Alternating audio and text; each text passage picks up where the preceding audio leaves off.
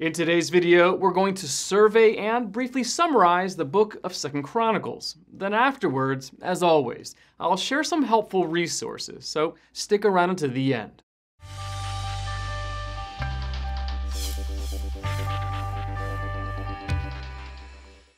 As for the author, the book of 2 Chronicles does not specifically name its author. The tradition is that 1st and 2nd Chronicles were written by Ezra.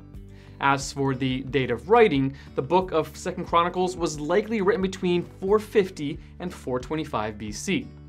Now, as for the purpose of writing, the books of 1st and 2nd Chronicles cover mostly the same information as 1st and 2nd Samuel and 1st and 2nd Kings. The books of 1st and 2nd Chronicles focus more on the priestly aspect of the time period. The book of 2nd Chronicles is essentially an evaluation of the nation's religious history. Here are some key verses. 2 Chronicles chapter 2, verse 1.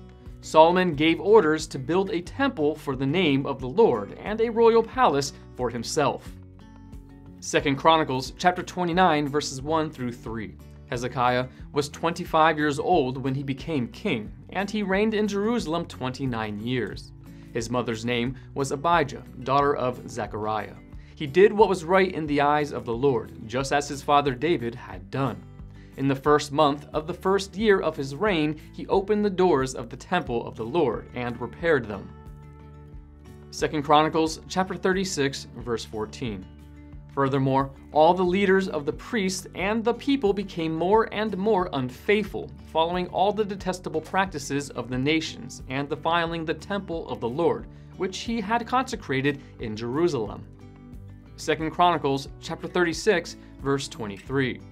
This is what Cyrus, king of Persia, says. The Lord, the God of heaven, has given me all the kingdoms of the earth, and he has appointed me to build a temple for him at Jerusalem in Judah. Any one of his people among you, may the Lord his God be with him, and let him go up.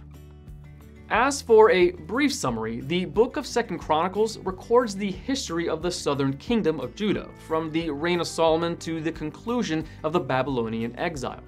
The decline of Judah is disappointing, but the emphasis is given to the spiritual reformers who zealously seek to turn the people back to God. Little is said about the bad kings or the failure of good kings, only goodness is stressed. Since 2 Chronicles takes a priestly perspective, the northern kingdoms of Israel is rarely mentioned because of her false worship and refusal to acknowledge the temple of Jerusalem. 2 Chronicles concludes with the final destruction of Jerusalem and the temple. As for foreshadowings, as with all references to kings and temples in the Old Testament, we see in them a reflection of the true King of Kings, Jesus Christ, and of the temple of the Holy Spirit, his people.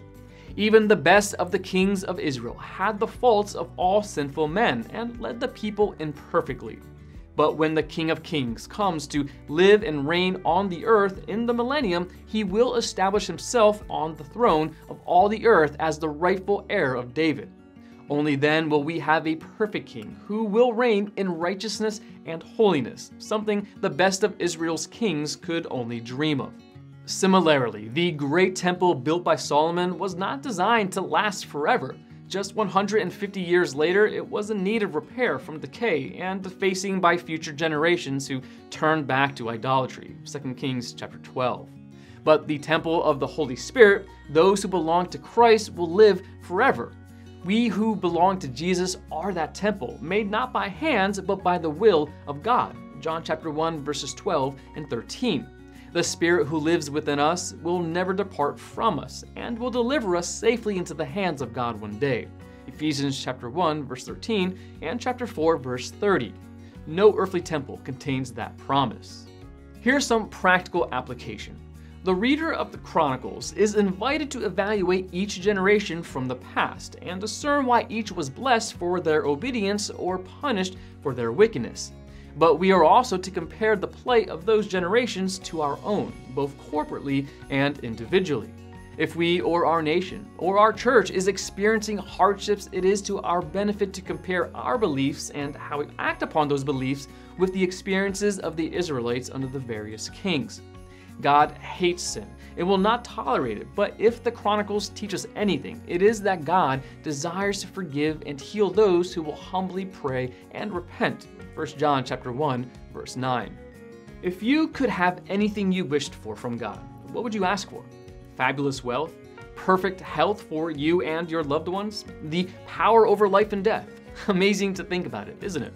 But more amazing is that God made such an offer to Solomon, and he chose none of these things. What he asked for was wisdom and knowledge to complete the task God had assigned to him, and to do it well. The lesson for us is that God has given each of us a commission to fulfill, and the greatest blessing we can seek from God is the ability to carry out his will for our lives. For that, we need the wisdom from above, James chapter 3, verse 17, to discern his will, as well as the understanding and intimate knowledge of him in order to motivate us to Christ-likeness in both deed and attitude, James chapter 3, verse 13. Want to learn more? Subscribe so you don't miss the next video. Visit gotquestions.org for more great content, and check out the details section below this video. There's one book I recommend, along with several links to related questions. If you'd like to learn about Bible Munch, or if you're interested in bite-sized devotionals, subscribe to Bible Munch on YouTube. It's linked right here. Now remember, got questions? The Bible has answers that will help you find them.